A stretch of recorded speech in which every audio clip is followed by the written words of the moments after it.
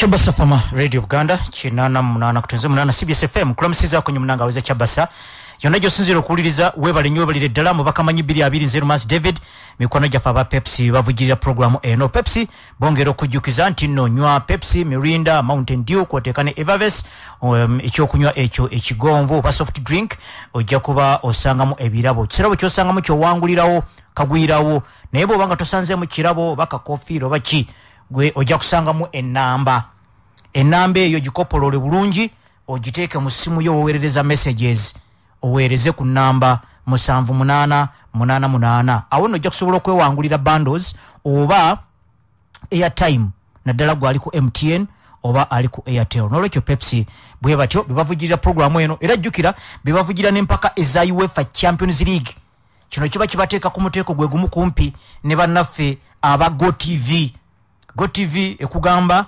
ntino La Liga, Serie A, atera ne Premier League egenda mu maaso nolwekyo kyoyina okukola oyina okugula decoder eya Go TV Max eri ku mitwalo 4 neya Go TV Plus eri ku mitwalo 27 nga twetegekera empaka eza UEFA Champions League ezengedde obululu bugenda kwatibwa ku sankya obwa Champions League nga abavugirizi Go TV, DSTV koteeka ne bannaffe bana aba Pepsi abavugira programu eno eriso ly'emizannyo ba Abakamanyi 220 era olunaku lw'enkya muyina kusula bulindaala okumanya ttiimu zammwe ebibinja mwe zinaabeera jjukira olubu olusooka oba poti 1 ejja kubeeramu ezo ttiimu ezaawangula ebikopo sizoni ewedde ebikopo ebya liigi awaka oba mu nsi zaazo mu mawanga agamanene mu mupiira oyinza okubanga wawangula ekikopo naye nga mu rankings za UEFA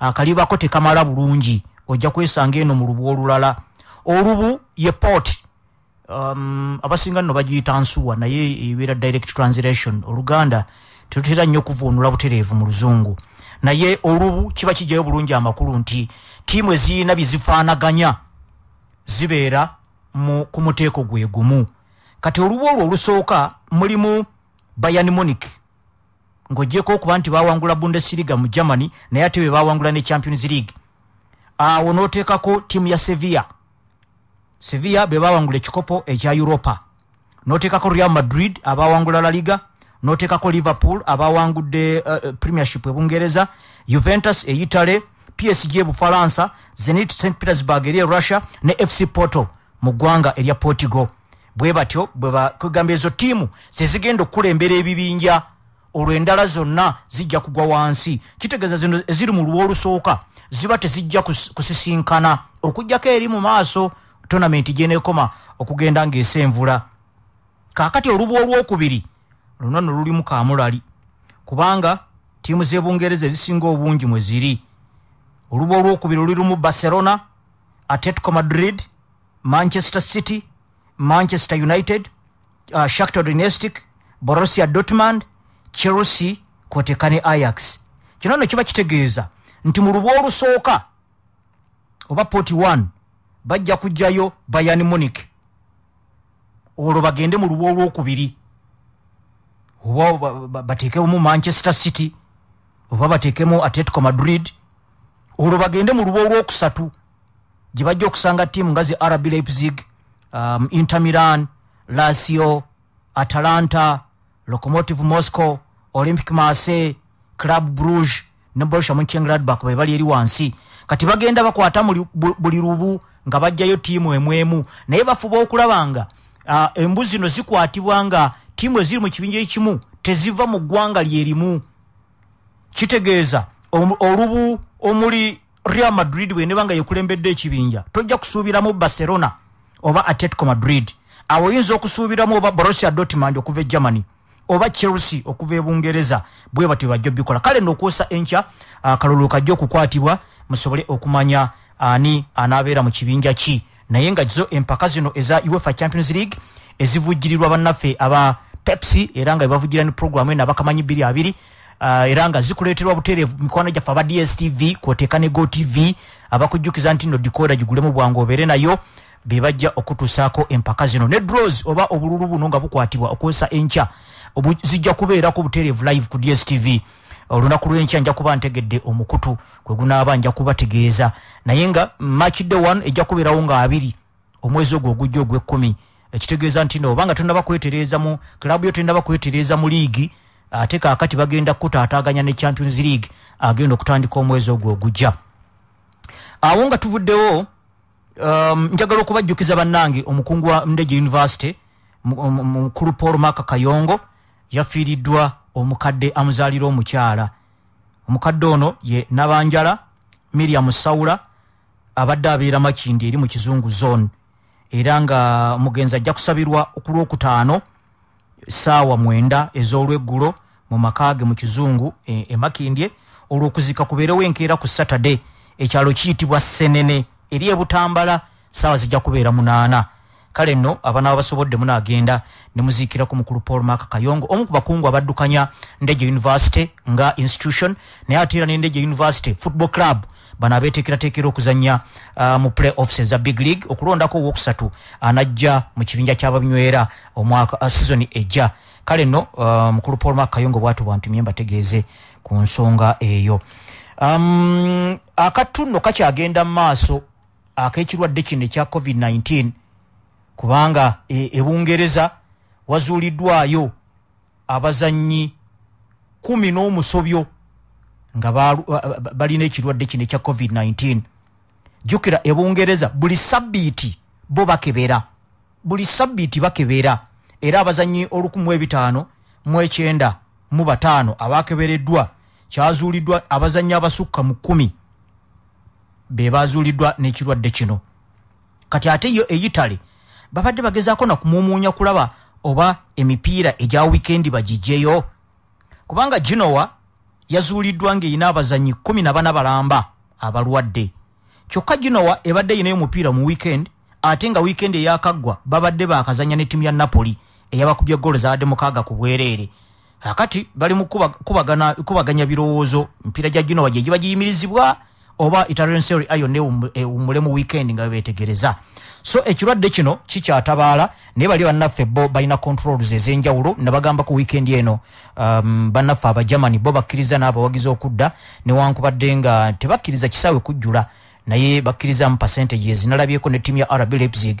abawagizi baayo abakwata eyo kumpi 5,000 bataddewo nangeri ya kalulu betting eri abo ba seasonal ticket holders be bakkirizibwa okuyingira akalulu ako okusobola okulonda abantu 85 abakkirizibwa okujja okulaba omupiira live mu bisaawe era lwakuba nti baba Germany ne zino ensi ezaakula bo baamala dda okumanya ebibangiriza ebisinga okubeera obubi mu kirwadde kino batunuulira buli bantu 10,000 kasitooba ng'oyinako abantu 35 abalwadde okukka wansi awo tebalina buzibu oba abakwatiddwa naye kasitobeera mu 36 okudda waggulu buli bantu 10,000 awo ekitundu kyo kiteekebwa mu kaseera akazibu nti ekyo oba tosobola kukyalizaayo mipiira nakukkiriza bawagizi kuyingira bo bannaffe awo bwe batuuse naye ne Bungereza bo kyendabyemu ate ekyegombesa Premier League yennyini yasalawo yegenda okusasula oba okuvujjirira okukebera kw'abazannyi baabo nno bakebera buli wiiki kale nno oyinza okumanyamu bill yenkanaki gye basaasaanya buli wiiki naye ekirungi bodi yaabwe yasalawo si buli nti club yegenda okusasula naye bo bali bannaffe bagenda okikola wano no mu Uganda kyalabiseeko nga FUFA naye yeevaamu negamba nti ttiimu zonna ezinaazanya mu play-offs bajja kusasulira okukebera okwo kubajjukira wano mu Uganda wadde w'ekitiibwa pulezidenti w'eggwanga yalangirira nti emizannyo giddemu naye ekintu kino kyasigala waggulu nnyo nga waliwo ebintu ebitamenyebwamenyebwa bulungi okutuuka ku muntu asookerwako oba omuntu avunaanyizibwa era ennaku ezo zonna okuyingira mu weekend bannabyamizannyo babadde mu kafubo ak'enjawulo federations ez'enjawulo nga bakubaganya ebirowoozo ne National Council of Sports obukwakkulizo ne buteekebwawo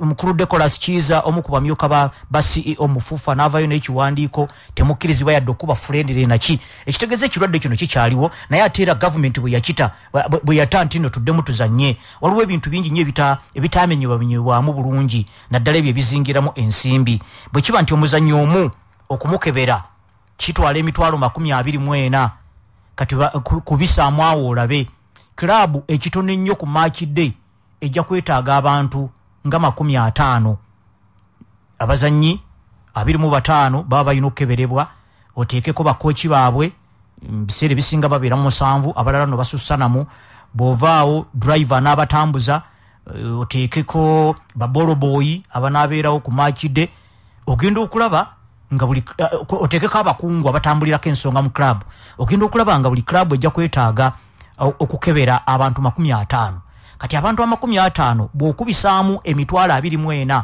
egikebera buli muntu omu oba oyingira kumpi mu bukadde 12 ezinsimbi ziba mpitirivu si ku mupiira gwokka ogwa Uganda oba emizannyo gya Uganda nati ne ku ekonomi yaffe oba oliawo government ne bakulu abavujiriza ab'enjawulo bandivuddeyo ku kintu kino naye iyo FUFA yabadde evuddeyo negamba nti bana bagenda okwetaba mu playoffs kubajjukira olwo playoffs ezaalaalira ez'abaana abawala okulondako abajja mu kibinja waliwo clubs 4 ezirina okuva mu FUFA Big League nga kulina okuvaako tiimu emu yegatte ku Maida ne gundi Maida nno ekyo kigambo kiwanvu naye kisirise busirisa kyabavubuka abeeye Maraba beekolamu omulimu okukola club eyo kati abo bo bakkirizibwa mu kibinja ky'ababinywera kwoteka ne UPDF naye jjukira nti nno mu kibinja ky'ababinywera mulina okujjamu tiimu 3 tiimu 3 zireetebwa mu ngeri nga bano bannaffe bwe bazze UPDF ne Maida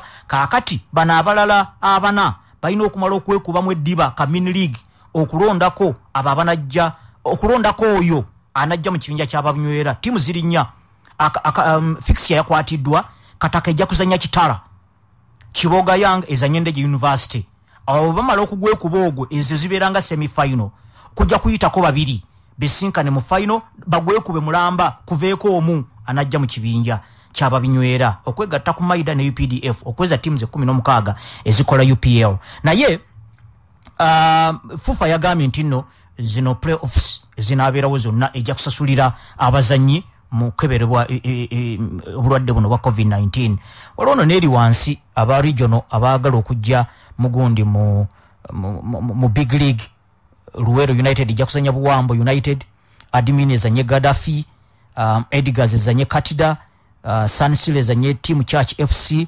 Terazo ezanye Kigezi FC Hot Springs ejja kuzanya Calvary zino bano bali mu West Nile ate Boma ezanye ne Asinje bano bali erudda lweri Kitala kale no bino bimu ku ebyo byatuukiddwako mu weekend naye nga bw'obigattaabwamu ekirwadde kino banna ekikyali kyamutawaana era mu ngero okugoberera obukwakulizo gavumenti bwe yateekawo kubanga kyannaku nnyo ate okumala okukwatibwa ate n'otandika okupapaapapa kyangu nnyo ng'era abazungu bwe bagamba nti okuziyiza kusinga okuwonya okuziyiza osobola okwerwanako naye ate okuwonya ebiseera ebisinga oyinza okuyitirayo tuwandyagadde ndowooza kubeeramu abo ab'okuyitirayo oba bagezaako okudaalimbira mu kirwadde kino naye nga kiviiridde ddala eri mu bannaffe ab'ensi ezaakulaakulana edda nenjagala okuzingiramu oba oliawo n'ekifaananyi engeri gye kirimu wane waffe mu ggwanga mu kaseera ke kamu cranes eri mu keetereekerero ak'okulaba nga bakuŋŋaane mu kowamu era bajja kgenda mu kyondo ky'abawalabu eri e Dubai gye bajja okumalira ddala ennaku kumpi nga 9 mulamba omutendesi asobola okutunulira ku fitness levels ez'abazannyi bano ab'enjawulo nga tweteekerateekera empaka eza Africa Cup of Nations qualifier mwe tujja okuzanyira South Sudan home and away nga tewaliwo okuwummulamu kale nno abavubuka abadde baludde okuviira ddala mwezi ogwa November omwaka oguwedde nga tebasambira wamu muli kikulowoozesa nti omwaka kumpi bagenda kuweza mulamba kiba kirungi nnyo omutendesi n'abatunulako okubagoberera eri gye bakolera emirimu gyabwe naddala bakuba professional football ekyo kyo kibadde kyangu naye okutunulako ku ngeri gye bayinza okutabikamu ku baawano kuba nawuliddeko oluvuuvuumo nti ku bano abazannyira awaka mu nkambi bajja kusooka bayita abazannyi 14 naye nga ku bazannyi abo 14 abali local best bajja kutwalako 8 e Dubai kati ekyebuuzibwa 14 be baliwa kubanga wano awandibadde walonderwa abazannyi tewaliwo mpaka kujja kusinziira nti nno gundi agukubye bulungi n'olwekyo katumuteeke wano so kusomooza kunene si eri cranes yokka n'omutendesi naye atera n'eri abazannyi bennyini ekiba kitegeeza nti nno mmwe abazannyi abaayitibwakokko mu cranes n'abo abaayitibwakokko mu ttiimu eya CHAN eyali eyina okuzanya Cameroon mu final tournament nga tetunaba kuyingira mu lockdown muyina okubeera ku bunkenke obw'enjawulo kubanga era mumwe bajja okuyita kubanga abavubuka abato bambi abadde batamanyikiddwa kiyinza okubeera ekizibu gwate omutendesa anaakijja ku ki ti omwana oyo namuloose nga taakiye ennungi kati kitegeeza mmwe ababaddeko mu setup ya cranes muyinza bw'oba oyinayo akasoziko katandike kati bw'oba oyinawo wemukubira ennyumba muyinza okutandika ne mukuba mukuba ate oyinza okubeera fiiti biri ebyokwetooloola ate taaki ku bigere nga teriiko bana agenda okukuba ku national team ng'ate osiba oyasa ebikopo n'olwekyo muyina okwekolamu omulimu awo ensonga eno ŋŋenda kugigaziyamuko bwe mba nga nvuddeko mu bubaka buno wano ku CBS FM Abakamanyi 2 So why should you consider agent banking? Because your life in business shouldn't be limited by strict banking hours. Because you should be able to bank on Sunday or a public holiday.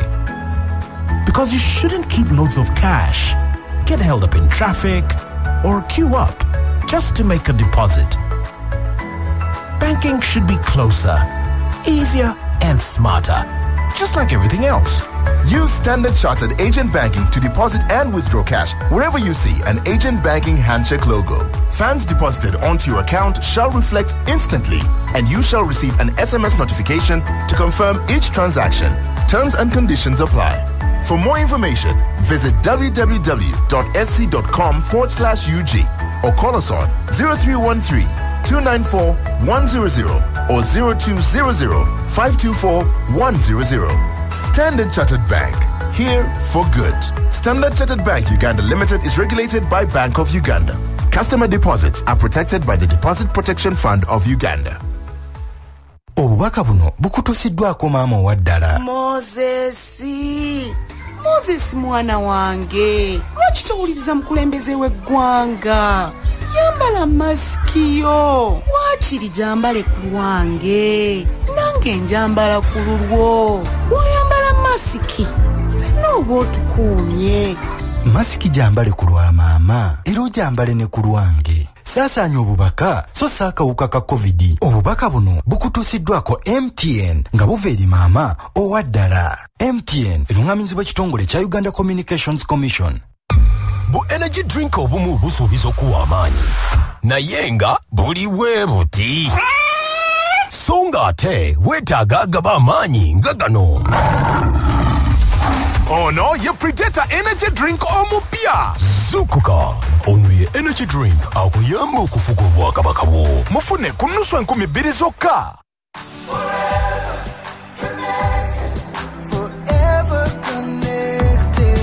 Nga tusabiddwa okwettanira enkola ya tonsemberera okwekuuma nga tuli balamu tukyasobola okusigala nga tukwatagana n'abagalwa baffe emirembe n'emirembe. Gula eccupa ya Pepsi, Mirinda, Mountain Dew oba Evervest olwo weeyagalire ku airtime ow'obwereere ssaako ne MBs ez'obwereere by'onoosanga mu buli ccupa ya glass gy'onoogula. Kyangu nnyo, sindika kodi gy'osanga wansi w'akacokolo ku 7888 olwo osobole okufuna airtime ow'obwereere ne MBs ez'obwereere ku MTN oba airtime ow'obwereere ku Airtel kwokka. Kampeyini ya Forever Connected ekutuusiddwako Crown Beverages Limited nga bali wamu ne MTN ne Airtel Uganda. Amateeka n'obukwakkulizo bigobererwa. Pepsi, for the love of it. Kinyamisa okuwuliranga buli kadde nti waliwo omwana afudde olw'omusujja gw'ensiri. Omu ku abo 350 abafa buli lunaku olw'omusujja guno.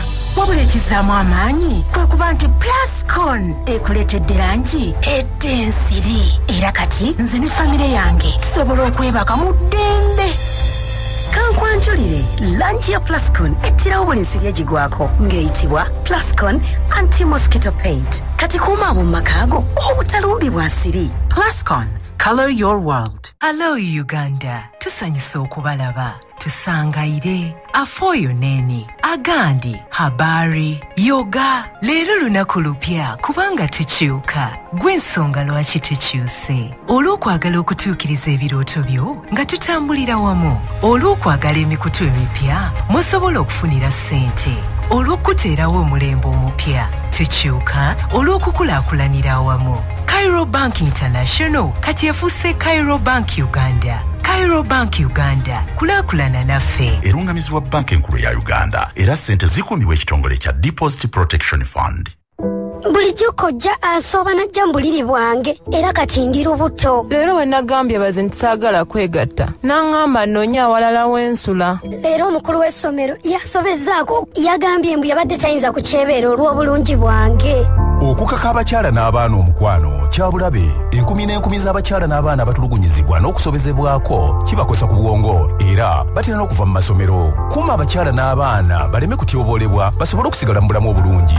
Weegatte ku gavumenti ya Uganda ng'eri wamu ne European Union kw'ossa United Nations wansi w'enkola ey'okumalawo okutyoboolebwa n'okuvvuulwa kw'abakyala n'abaana mu Uganda. Kuba ku ssimu eya poliisi etali yakusasulirwa noti 8 noti 2 noti 6 noti oba 1 Abakamanyi 22 RNG Power Center bongera okujjukiza gwe omulimi oba omulunzi balesedde bombe ziyinza okuyamba okufukirira ebirime byo mpozi n'okufuuyira ebisolo byo ng'ebbomba zino osobola okweroboza waliwo ezikozesa amaanyi agasola waliwo zikozesa amafuta mpozi endala zikozesa amasannyalaze balese n'ebyuma ebikuba kasooli n'ebyo ebyoza mmotoka kwoteeka generator ku miwendo byonna egisoboka bakanika ne spare abamuyina era nga waliwo ku Lubaga Road okwolekana Olix Petrol Station mpozi n'emukono kulinaana mukono Resort Hotel osobola obbakubira ku 0702 asatu musanvu kinana musanvu nsanvu musanvu oba 0787 anamukaga 10 ate waliwo ne bannange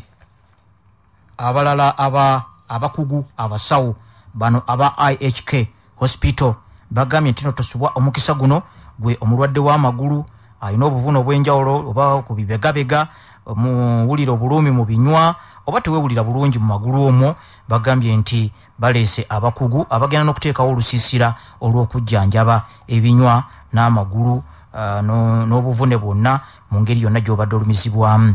Bakulu nno bano bali wano ku Barnabas Road e Kampala wali e Namuwongo oba bw'obanga obeetaaga n'okubuukinga osobola okubaweereza ku WhatsApp number eri 077 8 19 02 oba oyinza obbakubira ku ssimu 03M2 2 4 bagambye nti okujjanjaba mu lusiisira luno lwe bateekateeka kujja kubeera ku nsimbi ezisoboka miwendo gijja kuba gisaliddwako naye nga okwekebejja n'okukebera okuva mu bakugu bano kujja kubeera kwa bwereere n'olwekyo mukwano gwange tosubwa omukisa guno.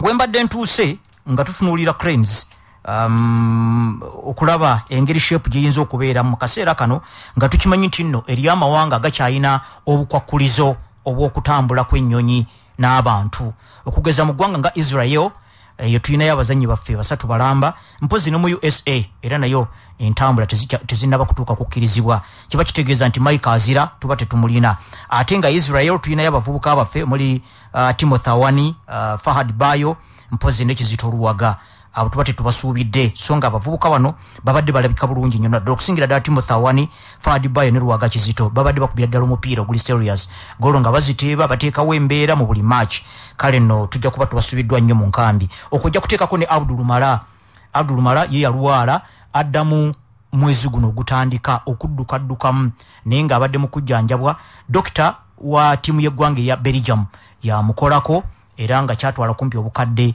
bw'ensimbi za Uganda 40 okumujjanjaba jukira yalwala VV kale nno mu Uganda ndowooza kuno kusomooza kunene bwe kibanga VV lirwala bwe lityo nga liri expensive okutuuka eyo clubs ntone ziyinza okusobola surgery efaananako bwetyo bazanyi bangi nnyo mu Uganda betumanyi abavudde ku mupiira olw'okulwala amavivi kale nno clubs muyina kufungiza kutereeza bisaawe kubanga ebiseera ebisinga ebisaawe bibanga bibi omuzanyi n'amala katawo oluusi evivi esobola okukyuka kale nno kiba kyangu nnyo waakiri okuziyiza okulwala evivi okusinga omuzanyi okulinda okumala oddirwala nga n'ensimbi eza surgery teziriiwo kuba kati dokita wa bano ba Kevin De Bruyne balomero Lukaku ye yakoze ku Abdul Mala naye ndowooza batono nnyo mu Uganda clubs ntone sobola surgery wano mu Uganda ndowooza abagezaako John Levita bali yayingira mu bukadde 11 ezo nno zo si nsimbi ntono si ku society yokka gye tulimu mu Uganda naye ate era n'eri clubs zaffe n'ennyingiza zaazo n'olwekyo kusomooza kunene naye ng'ensonga eno etambulira ku Abdul Mala naye ekitegeeza nkambi eno tajja kugijjamu Joel Madondo abadde n'okutaataagana ku mulimu gwe naye olw'okuba nti abaddemu crane setups ndowooza nti omutendesi asobola okumuyita oba oliawo n'alaba shape gy'alimu. Derek Nsibambi ennaku ezo abadde awulizika bulungi ng'asaza layini. Mbadde mpulizaako ne Nelson Senka atuuka naye abadde tawulikika bubi. Alexis Baka naye abadde azzeemu okukuba mu ggwanga erya Sweden. Mpozi bayinza n'okulowooza kuwono omukulu wa Azizi Kayondo omulenzi oyo Mahadi Kayondo myaka 23 egy'obukulu akubira mu club bagiyita SCS Giroda si Giyamada. Timu yakagyegattako era yakabasambira omupiira gumu gwe baakazanya mu Romanian Cup. Yateebyeko goal emu n'akola n'assist goal emu. Muvubuka kabeza bulungi era ndowooza ne agent we yamufuna akigenderedde kubanga agent we ye Eugene Sepuya twamulabako wano ku national team Cranes, twamulabako mu timu ya Sports Club Villa, ne tumulabako mu timu ya Mbale Heroes yawangula Uganda Cup mu 99. Kale nono omulenzi Kayondo denzi tone erina akayumba dene gwanvu lyetala bulungi mu maaso ate lyerimu ku bavubuka abatone nnyo abasambi abalina omukisa ntino agent we omupiira yagukuba n'agunoza ku national ne ku international level. Kale no aba asobola bulungi okumuwa advice n'olwekyo ndowooza omutendesi ayinza okumulowoozaako omulenzi oyo n'amuyita naye n'amulabako. Naye bwe tuddako wano ewaffe abalenzi 14 abayinza okuyitibwa balyoke basuuleko abamu mu nkambi batwaleyo abazannyi 8 nga bwe njogeddeko nti kiyinza okubeera ekizibu eri abazannyi abatayitibwangako ku national team kubanga tumaze kakati myezi nga 6 mulamba nga tuwali mupiira guli competitive guzanyibwa. Ate nalabyeko ngaawo aba Uganda Premier League nga bayongedde nayo ababadde basuubira okutandika league nga 17 omwezi ogujja ate yajjuluddwa n'eyongerwayo ku kiseera ekitanaba kutegeerekeka. Kitegeeza nti bajja kutuuka okuyita Cranes nga tewaliwo activity eryawo naye nga bajja kubayita okusinziira ku bye baali balabyeko bye mwali mukola. Kati awo abamu ku bazannyi abatagenda nko mu setup ya Cranes awo mugenda okufunira obuzibu. Mpozi nga bwe njogeddeko bali abaayitibwa okugenda mu CHAN ezaali zirina okubeera e Cameroon mumuyina okukisuubira nti kummwe mubayinza okusinziira okuyita naye nga mulimu amalibu oba mulimu ebifo emiwaatwa okugeza nga Mustafa Kiza yali mu squad eri ya CHAN naye kakati ya between then and now yagenda ku pro. Mike Mutiaba yannyuka omupiira. John Levita akyali kundiri mulwadde. Fadbayo nga bwe njogeddeko ye yali agenze na kukuba pro naye kakati Israel ekyalina travel restrictions. Tito Okero naye yatuvuddemu South Sudan yamututte gyagenda okuzanyira ate abadde pro ebiseera ebyo n'olwekyo bakuyita CHAN yandibadde tayitibwa. Nafiani Alionzi naye yakoze kyekimu mu South Sudan gye bagenda okuzanyira omupiira gwabwe gw'ensimbi. Halidi Lwaliwa season yagenda okutuuka okufuna emigozo bano ng'alina obuvunevune obutakya buli kiseera nti yalwadde buli kiseera nti kale no naye ndowooza bebamu ku abo abayinza okulowoozebwako kwoteeka ba goalkeepers nga Joel Mutakubwa, Saidi Keni, Edwin Kiwanuka, pozi oboolyawo ne Charles Lukwago. Kakati wanawandibadde nga namba 3 wano baali bayitiddewo Derek Ndahiro, Herbert Achai, oboolyawo ne ka transfer kadisani gali wango okuva mu gundi mu Express ogenda mu Vipers yadde tanaba kubako. Kiyinza okuba kyalinyisiza profile yo kuba bwe kibanga club emututte egenda kuzannya mu CAF Champions League ne balowooza nti kaba mwongereko. Kitegeeza ayinako kyayinza okwongera ku Vipers oboolyawo ne Cranes eyinza okumulowoozaako. Kyekimu ndowooza ne David Bagole yeewuunyisa abantu bangi nnyo obutayitibwa juzi mu CHAN naye between wali obatamuyitira ne kaakati yakoleyo kwa transfer naye ne yeegatta ku timu ya Vipers. Bwe kibanga Vipers erowooza nti abo be bajja okujongerako embavu ezikiika mu Champions League kitegeeza baba bajja ne mu Cranes naddala eyawaka. Abavubuka nga Mustafa Mujuzi ne munne Brighton Khan baddayo mu kibinja kya wansi ne tiimu eya Proline naye ndowooza bajja kusigala nga balowoozebwako kubanga mu national team setup babaddemu ate nga between then and now bakozewo ka transfer. Brighton Khan ne yeegatta ku tiimu ya KCCA bamwaziseeyo ate mpozi ne Mustafa Mujuzi ne yeegatta ku tiimu ya Kyetume. Ashraf Mandela, Paul Wira bano tebalinaako ndowooza keebuuza konna kwoteeka ne Patrick Mbowa ne Geoffrey Waswa. Kati wakati wali Shafiki Kajimu kwoteeka Saidi Kyeyune yalabika obulungi ennyo mu season ewedde omu ku baavuganya ku bateebi newankubadde nga ali attacking midfielder. Paulo Muchurez, Masani Senyonjo, David Owor, Ibrahim Orit naye yakoze ka transfer n'agenda mu timu ya Vipers. Julius Poroto, wano mu maaso wano Brian Ahebwa okuva bamuyita Luline kakati yasala n'eddiiro n'agenda mu timu ya KCCA ng'ava mu timu ya Mbarara City. Bayongeddeko ne Juma Balinnyandoza ayinza okuddamu n'alowoozebwako kati yeegase ku KCCA. Bashiru Mutanda tomanya wadde season ewedde tiyamugendera bulungi olw'obuvune naye teyalabika bubi nnyo nga tannafuna buvune bayinza okumulowoozaako. Bano ba Steven Mukwala, ba Cromwell Rothomio, Milton Kalisa, Vianise Kajugo, Samson Chigozi naye yavudde mu police n'agenda mu timu ya KCCA. N'olwekyo gye muli eyo mu training emu baagalayo 14 naye nga kwabo bagenda kusuulako batwaleko 8 nawuliddeko ku luvuuvuumo. N'olwekyo eyo gy'oli tolinnya bulinnyi kasozi naye funa olw'okubira ennyumba touch omubiri gubere nga gugimanyidde. 88.8 CBS FM.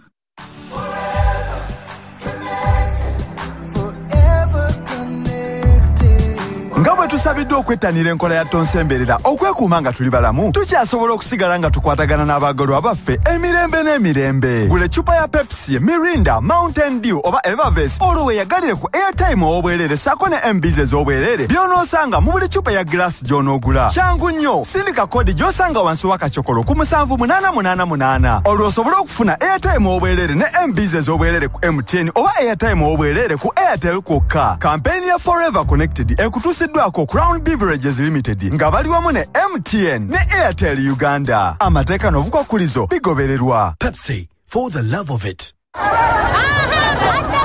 Obutetenkanya obw'enjawulo bwe buyambye bizinesi yo okuyitimuka ekyenkaniddeawo. Kati kyekiseera endowooza eyo yennyini ogiteekere ddala mu nkola y'obusuubuzi byo byonna.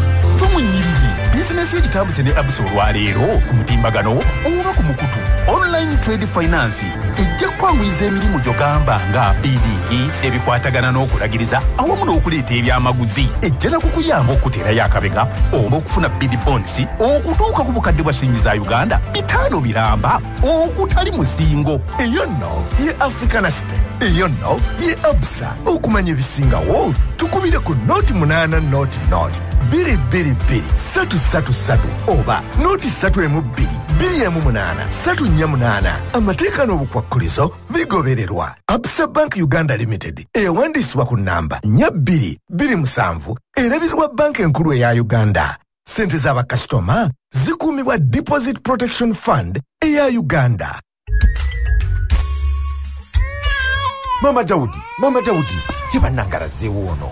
Mama Daudi, kyowulira nti omwana akaaba alabika enjala emuluma? Mbadde ngenze kunaabako mu ngalo nsobola okumuwa emmere ye. Naye naawe osobola otya okuleka omwana ng'akaaba nti ogenze kunaaba mu ngalo? Kyokka taata Daudi, okukaaba tekuttangako mwana naye endwadde zibatta.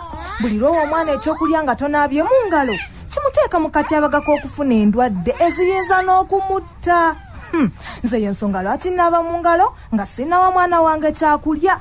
Naye taata Daudi, naawe kyewandibadde osobola okukikola. Naabanga mu ngalo bulijjo ng'okozesa amazzi ne sabbuuni nga tonnaliisa mwana, ng'ova okulongoosa omwana ng'akoze obubi nga tonnaba kulya oba ng'ovudde mu kaabuyonjo weewala okufuna oba okusaasaanya endwadde. Naaba mu ngalo weewonye ggwe n'abaagalwa abo okutawuka endakira mu malwaliro, okusaasaanya ssente mu kwejjanjaba ko n'okwonoona obudde. Obubaka buno bukutuusibwako Minisitule y'Amazzi wamu n'obutonde nga bawagiddwa UNICEF ne banywanyi baabwe abalala. Radio Buganda, CBS FM. Pamwoyo gwa ggwanga aba Voices for Health bongera okukubira omulanga bakulu baffe abakama baffe abatutwala mu ggwanga naddala abakola amateeka bame ba Parliament n'abalala abakulembeze ab'ebitundu ebyenjawulo nga babakubira omulanga ku baana abato abakabasanyizibwa mu byekikulu nga bakyali bato ddala. Abamu ne bajjamu okufuna embuto zibeeteeyagalidde, abalala ne bajjamu okufuna endwadde ez'obukaba. Ne basaba nti amasomero engeri gye waliwo okubaganya ebirowoozo nti gakuggulwawo muteekewo emisomo egy'enjawulo okusobola okusomesa abaana bano okwewalamu obulabe obwo ate era mu mbeera y'emu n'okwongera okuteekawo amateeka agakangavula abo ababa bamenye ensonga eyo. Bano nno biba Voices for Health be bantumye okubategeeza ku nsonga eno. Ate nga n'olwaleero tukimanyi nti tuli ku lunaku olwa World Heart Day oba olwetujjukira ekirwadde ekyomutima. Abakulu aba Uganda Heart Institute mu kujjukira olunaku luno bagamba era bakubiriza okwongera okulya obulungi, lya ebyokulya ebiyamba omutima gw'okusigala nga mulamu. Ne bagamba nti fuba nnyo okulabanga okola exercise eddakiika waakiri omugatte 75 buli sabbiiti. Va mu kunywa taaba, ate era fuba okulabanga omutima gwo gukeberwa waakiri omulundi gumu omwaka. Kale no aba Uganda Heart Institute ne bagamba nti ate era n'emisomo bagitaddewo ku radio ne ku TV ne mu mpapula ez'amawulire kwoteeka ne ku social media okulaba nga bakusomesa engeri gy'oyinza okukuumamu omutima gwo nga mulamu. N'olwekyo ne bagamba weewalire ddala sigala, lya emmere eri gye bayita balanced diet, ate era nga okola ne exercise waakiri omugatte gwa dakiika 75 buli sabbiiti emu. Uganda Heart Institute bwe batyo nabo bwe bantumye kutuusaako obubaka. Abawagira omupiira e Bungereza, Liverpool yiyeeseeyeeya mu giraba. Bwe munaavaawo bwe mutuuka eri mu mwezi gwa January eyo okuyingira Febu nga mutandika okupapirira, Liverpool yineeseeyeeya. Ate yo emipiira ejja clubs z'osuubira nti nno zeyina okuvuganya nazo ku kikopo, zino zigirumbye ng'obudde bukyali. Kaakati olunaku lwajjo tebaakubya Arsenal, luli baabadde baakakuba Chelsea. Kati bo baseeyeeya, boolowooza abalimu eggumba be basoose nabo nga n'abazannyi baabwe tebannaba kutuuka oba mukugamba nti oba kakati obuvune buyitiridde nti ate oba bamosala bagenda mu AFCON ne Sadio Mane ne Naby Keita nti ate oba abazannyi bakooye na biki bo batandise n'okuzannya ttiimu ennene. Oli bw'atunuulira nga fixture eri bweti mu mipiira 3 egiggulawo season ng'olinamu Chelsea ne Arsenal, kyangu nnyo gamba nti nga mutandise na mipiira mikakanyavu, ttiimu eneefuna etya rhythm. Ne kaakati bano bo rhythm bagifunira ku ttiimu nnene ate nga bafuna obubonero 3. N'olwekyo mu kugenda kuno bagenda mulaba, naye bajja kutuuka ekiseera ng'okubafubutula kujja kuba kuzibu oba kujja kuba kuluma n'ogw'engulu. Liverpool etandise n'okwekkiririzaamu bw'olaba engeri gye basambamu omupiira ekulaga nti ebintu tebagwira nabyo bugwiranyi, babikola bagenderedde. Nti ne bw'obanga omupiira gw'oguyina bakulaga nti omupiira ogwo gwabwe si gugwo. Engeri gye bakupambanamu n'okufutiza okulaba nga bakusuuza omupiira. Bonna basajja bapakasi, bakola nnyo, temulimu kuwummula, temulimu kukwata mu mbinabina. Tebakukkiriza kuzimba nnumba nga ziva mu defense, bakunyigirayo, bakunyiga n'amaanyi ate ne sipiidi. Ate basamba bekkiririzaamu, ate bayambagana. Kakati mu bino byonna ebirungo bayina n'empuliziganya ey'ekika ekya waggulu. Oli asobola n'okumanya awali obunafu bwa munne n'agenda n'amutaasa nga n'obudde bukyali. Kakati eyo Liverpool gye muzannya nti mu kaseera kano emipiira gye bazanye 3 bateebyemu goolo omugatte 9 ne bateebwamu goolo 5. Baakakuumamu clean sheet emu yokka, maachi emu yokka gye bamalizeeko nga tebabateebyemu. Naye ate clean sheet eno oba maachi gye bataabateebyemu baabadde ku bugenyi ku Stamford Bridge, wogamba nti nno abawagizi ba Chelsea baluyitanga na lutindo, wogamba nti olutindo tegendeka, ate bo gye bajje clean sheet. Kakati Liverpool ekola ebintu bino byonna nga clubs endala zikyali mu kubagana ne squads ezitanatereera. Squads ezimu tezinatereera olw'okuba mulimu abazannyi abakyabulamu, mulimu abazannyi ab'okutunda bagende. Kati Man U ndowooza eri involved mu transfers ziringa 9 mulamba. Eno yo liigi egenda, yo Liverpool ekyuma kyayo kiri oiled bulungi, okiraba nga kiseerera buseerezi. Man U ekyali awo, transfers ziri 9 mulamba zetubiddemu.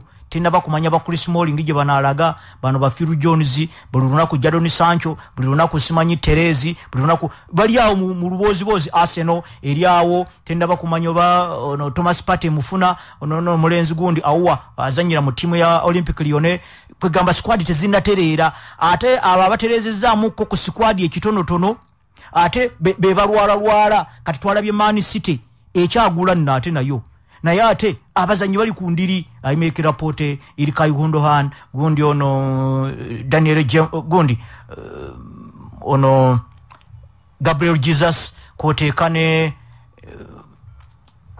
ne mwenda Sagi Aguero abazanyi kumpinga 8 mulamba bali ku ndiri kakati timu ezisubira okuvuganya ku kikopo oziwulira squad we bate ekyayuga ojja kubeera nga tennajjula oba nga tennakendezebwa kutuuka kugamba nga squad tennafuna shape oba shape gyerina ekyalina ebizibu tukyalaba defense embi defense ya Chelsea tennatereera defense ya Man City tennatereera defense ya Arsenal tennatereera mujiwulira David Luiz kakati ate nalabyeko amawulire agasinga ne gondi ne Tony Adam yaliko omuzibizi wa Arsenal ngagamba nti ate lwaki ate omwana oli Gabriel si yatandise mu center back kati defense zikyalina question mark eza clubs zolowooza nti zezandiwadde zivuganya Liverpool ku kikopo yo Liverpool ekolaki ese yeya nti ne Andy Robertson bwamala okola amanyanga eno kumpi ne yeteeba omupiira gwamuteebeddwako Alexander Lacazette yagenze mu maaso eri n'asasula koro n'agenda agisaza mu yene yeteebera kati awo Liverpool weeri bwe munabanga timu zammwe zikyali bwe zityo nga zikyali bwe zityo squad tezinafuna shape ntuufu defense tezinaba kutereera injuries ziringa injuries transfers zikyagaanyi waliwo zikyalaalidde kakati awo Liverpool munagisangawa muyina okusomooza kunene musobola okufunayo wini wano na wali naye kirabikanga Liverpool etandise era nga eri ku mutindo gwayo ogw'enjawulo ngera bwe yalabika season eri ewedde by the way ne season eri endala balabikanga ab'enjawulo ennyo Man City yafuuka bufuusi kimenke okubatwalako ekikopo kati Liverpool eno era bw'ojjayo n'ebigambo eby'abakulu bombi Pep Guardiola Jurgen Klopp bwe yalabye nga Chelsea esaasaanya omusimbi yaga nti ekikulu size omuzanyi b'oguze ekikulu training gye mukola ku training ground yeri etya ekintu kyekimu n'omumyuka we Pep Lijinders kyagamba agamba the best signing is the training process kakati bwe kibanga abakulu bano bonna abalina clubs bo balowooza mu kugulayo muzanyi mulala ojja kwesanga nga abazanyi bonna weebali kati bw'otunulira Man City defense yaayo eyagala kuyingira kumpi bukadde 3 naye obukadde 3 tebusobola kuvaamu bantu bana bakuba defense timu netateebwa kakati mu kuyuga okwo kwonna nga Pep Guardiola kyagamba n'omumyuka we Pep Lijinders byagala okufaanagana club zino Arsenal Man U Chelsea Man City bakola kyenkana ki okuorganizinga defensive mechanism kubanga okuzibira tekuyina kubeera kw'abazibizi bokka ba goalkeeper bwe muba abazannyi 11 nga musudde omupiira gwoba okyali namba 9 gwe Tame Abraham mbadde 9 ayo eba yakomye edda nga mulumba kakati mwebe balumba kitegeeza mwenna muyina kubeera ba defenders eri kumwe abafunye obudde ne mulaba ku mupiira Liverpool gwe yazanye ne Arsenal lunaku lwajjo walabye engeri gye banyiga in banks of fours bajja bana abajjukirako incident emu first half waliwo omupiira Ben Leno gwe yatandikidde David Luiz ng'ali mu ntabwe saidi wano nga namba 3 we yandibadde naye nga tafulumye 18 yards box bwe yagumutandikidde Sadio Mane yazenga dduka ng'ayita ku side eya Bandeleno ng'agende wa David Luiz kitegeeza David Luiz yabadde amusazeeko nga tekyasobola kuddiza Bandeleno kakati eri ekyengulu David Luiz gye yatunudde gy'ogamba nti oba yandibadde ayongerayo eri nagukwasa namba 3 ono mulenzi yabaddeyo wa Arsenal ate Mo Salah yabadde ava.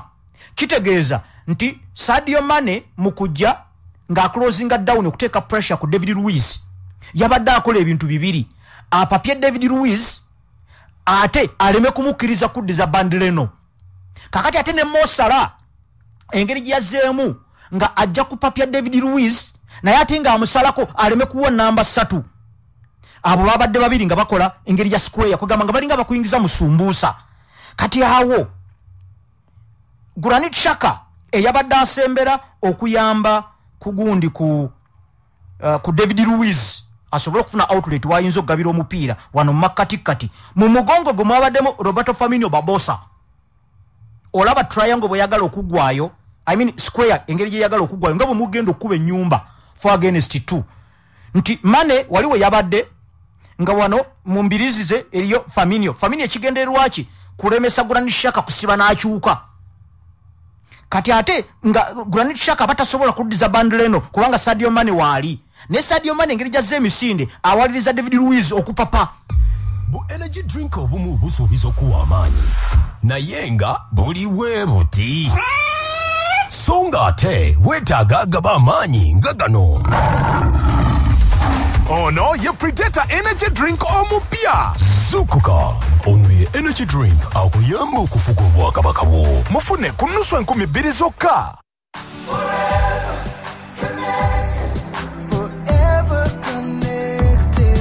nga bwe tusabiddwa okwettanira enkola ya tonsemberera okwekuuma nga tuli balamu tukyasobola okusigala nga tukwatagana n'abagalwa baffe emirembe n'emirembe. Gula eccupa ya Pepsi, Mirinda, Mountain Dew oba Evervest olwo weeyagalire ku airtime ow'obwereere ssaako ne MBs ez'obwereere by'onoosanga mu buli ccupa ya glass gy'onoogula. Kyangu nnyo, sindika kodi gy'osanga wansi w'akacokolo ku 7888 olwo osobole okufuna airtime ow'obwereere ne MBs ez'obwereere ku MTN oba airtime ow'obwereere ku Airtel kwokka. Kampeyini ya Forever Connected ekutuusiddwako Crown Beverages Limited nga bali wamu ne MTN ne Airtel Uganda. Amateeka n'obukwakkulizo bigobererwa. Pepsi, for the love of it. Uganda Parliamentary Forum on Water, Sanitation and Hygiene WASH nga kino kye kiwayi ky'abakiise mu Parliament ekirondoola empisa y'okunaaba mu ngalo n'obuyonjo mu bantu ne gye tubeera. Kiteeseteese olukiiko ssemakiiko nga mukaago gw'e 12 ku Hotel Africana luli ku mulamwa obukulu bw'empisa ey'okunaaba mu ngalo n'okukuuma obuyonjo mu kutangira ekirwadde kya COVID-19 ekinyiinyiitidde. Tosubwa aboogezi ab'amaanyi nga bakubaganya ebirowoozo n'okusala empenda ku mulamwa ogwo. Era ng'omugenyi omukulu ye Right Honorable Rebecca alitwala kadaaga. Era olw'ebiragiro n'amateeka ebyateekebwawo okwewala okusaasaana kw'ekirwadde kya COVID-19 ayagala okwetabamu okwewandiisa n'okumanya ebisingawo tuukirira Secretariat ya UPF WASH ku 0772 631 211 oba ku email upfwashconference2020@gmail.com. Lugenda kuteekebwa ne ku mitimbagano egy'enjawulo eginaabategeezebwa. The Uganda Parliamentary International E-Conference on Water, Sanitation and Hygiene and COVID-19 lukutuusibwako the Uganda Parliamentary Forum on WASH, Ministry y'amazzi n'ebyobutonde bw'ensi, UNICEF, Ministry y'ebyobulamu ng'eyambibwako GOL, Water Aid, World Bank, Habitat for Humanity, Movit ne ba WASH partners abalala. Eri abantu mwenna abalina omutima omulungi tubasaba okudduukirira Emmanuel Nsubuga ow'emyaka 35 atawaanyizibwa ekituli ku mutima era yeetaaga okulongoosebwa mu bwangu ddala okutaasa obulamu bwe. Muzannyi wa mupiira, kooki, musomesa era muwandiisi wa bitabo. Muzira kisa yenna alina obuyambi obwa buli ngeri tukusaba obuyise ku MTN Mobile Money 0772 243 809 oba ku Airtel Money 0754 893 766. Ennamba ezo ziri mu mannya ga Paula mu Birunna Mayanja. Oba obuyambi bwo oyinza okubuteeka mu Stanbic Bank ku akawunti namba 900307515623 eri mu mannya ga Nabweteme Hereni oba mu Biru Josefu. Eri gwe atuwadde obuyambi obwa buli ngeri, Mukama akuwa omukisa era akuddizeewo wojje. Wetuwadde tutuuse tubadde tugezaako kutaputa enyiga press ekimu ku birungo ebikola Liverpool n'okugifuula ey'enjawulo naddala ng'esudde omupiira nga banyiga in banks of 4 bajja bana naye ng'okujja abana tebamala gatabaala butabaazi babuuliddeko Sadio Mane omulimu gwe ne mbabuulirako Mo Salah omulimu gwe kati Granit Xhaka aba alabikanga ajja okufuna okutaasa ku David Luiz nti bw'aba alemereddwa okuddiza gundi Bandileno nga tasobola nakuwa namba 3 waakiri agiye gwabaawa Roberto Firmino yabadde amunyize kaakati ate nga David Luiz yandibadde agezaako okufloatingira nga Naby Keita in fact Naby Keita press eno ey'abaana abasooka yasinga ogifuula tiiki ajja n'abeegattako mu bwangu nti bwe mubanga muli bakkakkamu ekimala musobola okuzannya naye nga muzannyira ku pressure y'amaanyi press gye babateekako ebeera very tough ate nga eri very efficient ate nga eri organized kakati awo kiba kikuwaliriza bw'obanga gwe Mikel Arteta asoma Arsenal okimanye nti bwe bakunyiga bwe bati wajja kubeerawo ze bayita panic clearances nti ojja kukubayo bukubi nga totegedde na gwowa kuba abasajja bakunyiga kakati bw'obeera nga osuubidde okukubayo omupiira bwe gutyo nga Liverpool ejja kukunyiga ku Anfield teekayo abazanyi upfield abatajja kudiibuuda mikisa abazanyi abalina direct runs ng'oli ejja kudduka buddusira mu mupiira asigaze kipa Mesut Ozil yali akyali mu ttiimu ya Real Madrid nga batendekebwa Jose Mourinho yakimanyanga ye tabeera na mupiira ye ntendeka ye bwetyo tabeera na mupiira agukulekera n'ojja n'omunyiga n'okola biki oba Sergio Ramos yagukubyeyo nga tagenderedde oba golokipa yikakasiyasi amaze gagusabula kasita kugenda ku center line Mesut Ozil nga yali awo bwe yagukwatanga ng'agalamiza mu channels eri mu maaso eriyo baddusi Cristiano Ronaldo wano Karim Benzema bwasimbula tosobola musanga so wagalawo planning bwetyo ng'ogenda kuzanya ttiimu ya Liverpool kubanga oba okisuubidde bajja kujja bakunyige bakupressing bakubuzeeko w'osambira kakati ate bwe bamala okulumba abo abana abasooka Alexander-Arnold Trent aba atandise abana abalala abananyiga abaddako okumanya bali abasajja ekintu kyabwe bakyagala ekimu ku bintu ebijja okumenya Liverpool kukoowa kubanga ebintu bino bibakola bakozesa amaanyi mangi kizibu okulaba omuzanyi wa Liverpool ng'atambula ekyo nakyewunyiza ku mupiira gwajjo Arsenal eri ku bugenyi ninga abazanyi baayo balaba mu kisaawe bakumba bukumbi ekyo tekyagala bukugu oba kochi kugamba nti nno wayi Willian gobako wano oba nti nno Obameyanga weekwese bano tebakulaba tekiriiko bukugu tekiriiko musaala tekiriiko kijjanga omuzanyi yeewaddeyo nti tugenda kupakasa tugenda kukola kati tunuulira n'engeri Liverpool yayungulamu abazanyi baayo Arsenal naye ejjuza abazanyi enzaala za Africa abalala baddugavu nawo ba Willian omanya alina omusaayi gwaffe ogwa Africa naye yo Liverpool mu nyungula yaayo naddala wansi w'ekitongole ekikulembera omukulu bamuyita Michael Edward bwe bajja mu Africa bajja kujjayo Mo Salah bajjayo Sadio Mane bajjayo Seydou Keita kakati babaleete nga basamba ne James Milner ne Jordan Henderson ne Gio Wijnaldum ne Alexander-Arnold Trent bonna balaba bavubuka bapakasi toyina na kukimugamba kiri mu buzaaliranwa bwe nti ye teyeeyiganya ye musajja mupakasi ne kakati Arsenal oyina bwagenda mu baddugavu waleeta Lacazette noleeta Aubameyang mu Gabon noleeta Willian muddugavu wadde mu Brazil noleeta Maitland-Niles muddugavu bwagenda e Misiri Liverpool giyajja Mo Salah guwajjayo Mohamed Elneny noleeta Nketiah noleeta Pepe noleeta Bukayo Saka abo bonna baddugavu naye omutima guli ogupakasa ogwaffe ogw'ekidduga ogwaba Mike Essien ogwaba Didier Drogba guliwa kati gwe bwobanga osazewo ogenda kugula abo bangalo bunani oero ojja kukisanga ngera bumwalabye olunaku lwajjo kubanga abazanyi ba Arsenal olowooza nti nno babadde be bali ku home ground bali muli badaalimba abasajja babataddeko ekiyinja babafubutula wano nawali kubanga Arsenal yafunye n'emikisa oyo Lacazette yabadde asobola okuteba goolo nga 4 mbuulira ku musajja nga Drogba yali talina nnyo mupiira mungi nnyo okutuuka ku basamo Eto naye omugambo oti ezo chance 4 nti nno tasobola kuteberako goolo 3 waakiri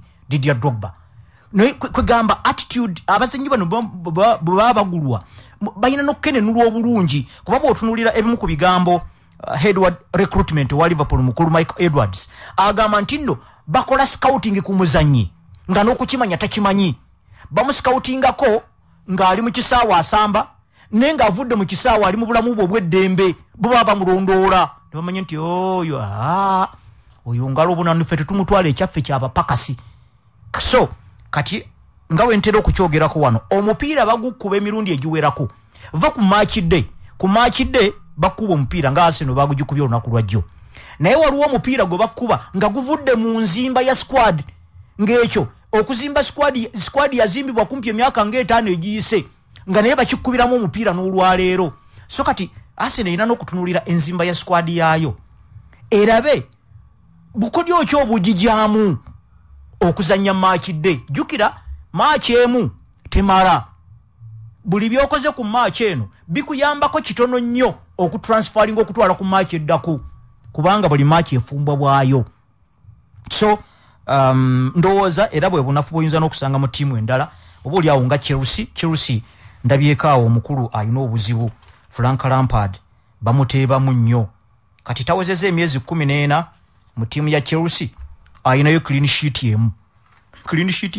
Season yewedde Chelsea yasinga okubwa goal nyingi ku bugenyi nga nabo Norwich bana abaddayo nabo baliko kalekaleko. Chelsea yateebwa goal 42 ku bugenyi, bano Norwich ne bateebwa 38 ba Watford ba Aston Villa. Kakati obanga ovuganya ku kikopo naye nga mukuteeba goal oyagala kwenkanankana abo abazeeyo mu kibinja kya wansi oba olina okukola ebintu ebirala bingi nnyo. Si goalkeeper Kepariza Baraga oba kuteekawo gundi Welkabayero oba ono omupya gwe baleese ndowooza yagenda n'okukwata leero Chelsea ng'egenda okuzanya mu Carabao Cup ne ttiimu ya Spurs oba oli awo omupya yayinza okukwata. Naye okukyusa ba goalkeeper ne bw'onooleeta 10,000 ng'okyusa nga mechanism yonna eziyiza opponent okwegazaanya. Kyekimu ku bintu bye nagambye ne ttiimu ya Man U mu weekend. Waliwo omwami omwe yanyize nnyo nti ne Man U ne bwewangula gwe togiwaanako. Ne mugamba konzi siriwo kuwaana. Ntunuulira process mw'oyisa okuwangula oba okuwangulwa.